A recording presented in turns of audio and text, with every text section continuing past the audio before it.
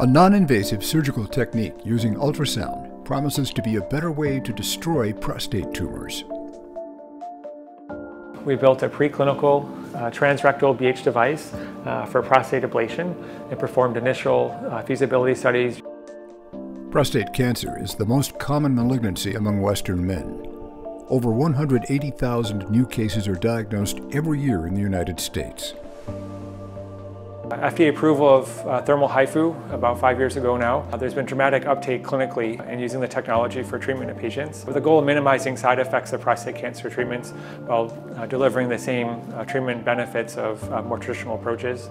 The team has developed alternative methods using high-intensity focused ultrasound, HIFU, that may improve non-invasive focal treatment of the prostate.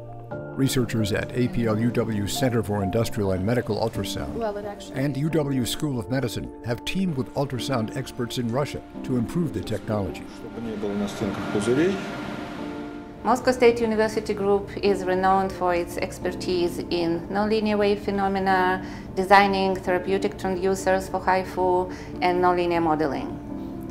Additionally, the University of Washington is well known for our ability to design and construct HIFU devices, conduct translational experiments, and evaluating the bioeffects induced by HIFU. And working together made us as one group and resulted in successful development of the preclinical device and feasibility studies. Our team is developing a technology, we termed it boiling histotripsy or BH technology, and the aim is to mechanically liquefy tissue rather than thermally ablate it at the focus. And this technology combines two nonlinear physical phenomena. It's nonlinear wave propagation and interaction of ultrasound waves with bubbles. We use millisecond-long pulses with very high amplitude that are focused, and while propagating from the transducer to the focus, initially harmonic waves transform to the shock wave at the focus. And these shock waves, they heat tissue into very high temperatures within each pulse. Then a vapor bubble forms, and interaction of shock waves with this bubble results in tissue disintegration to subcellular debris through the mechanism of atomization and acoustic fountain.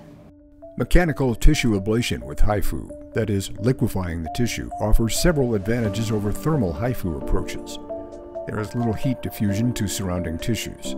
The treated volume is very sharply defined, and treatment targeting and efficacy can be monitored in real time. Because it relies on thermal mechanisms, the overall rate of heating is relatively slow compared to our technologies, and so that allows for potentially thermal diffusion of heat, which could increase the risk of side effects. One of the big benefits of BH is the ability to monitor in real time on plain B-mode ultrasound. In particular, during the initiation of the treatment, the activation of the bubble activity at the focus is very reflective and results in the production of a hyperechoic bubble that you can see right at the focus, providing feedback on where you're targeting. And then as time goes on and you effectively treat the intended target and you homogenize the tissue, you lose the tissue scatters in the tissue, and that produces a dark hypoechoic cavity indicating success of treatment. So we believe that BH has a great future, and one of the applications that are most close to clinical implementations is focal therapy of cancer in prostate.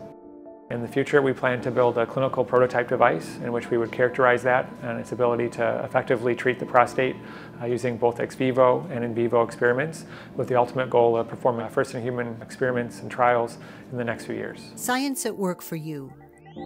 This is APL, the Applied Physics Laboratory at the University of Washington in Seattle.